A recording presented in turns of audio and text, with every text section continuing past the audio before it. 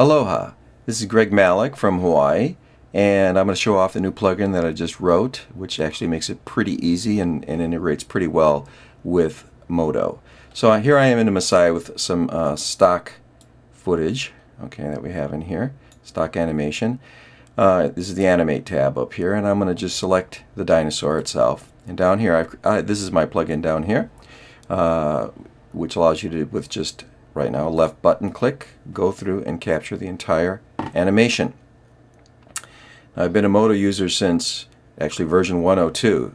So what makes this kind of exciting to me is how easy it is actually to use this MDD that we just captured in Modo. Let's jump over there right now.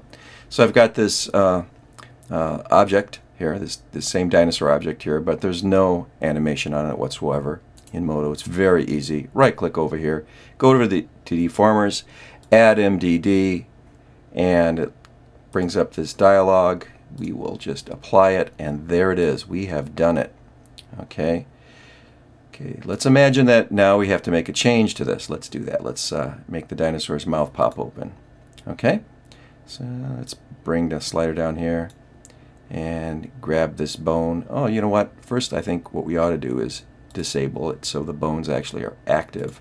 So now grab this bone here, and we're going to move his mouth open a little bit, and then kind of create that key there, move it down over here, and open it up a whole lot more. And it's pretty cool. Okay, go back to selecting the dinosaur, and we're going to just recapture it with the right mouse button. There it goes back through the entire animation. It's capturing it. Okay, let's jump over to Modo and take a look. Run the animation. This mouse should now pop open. There it is. Da-da-da-da. That's all there is to it. Thanks.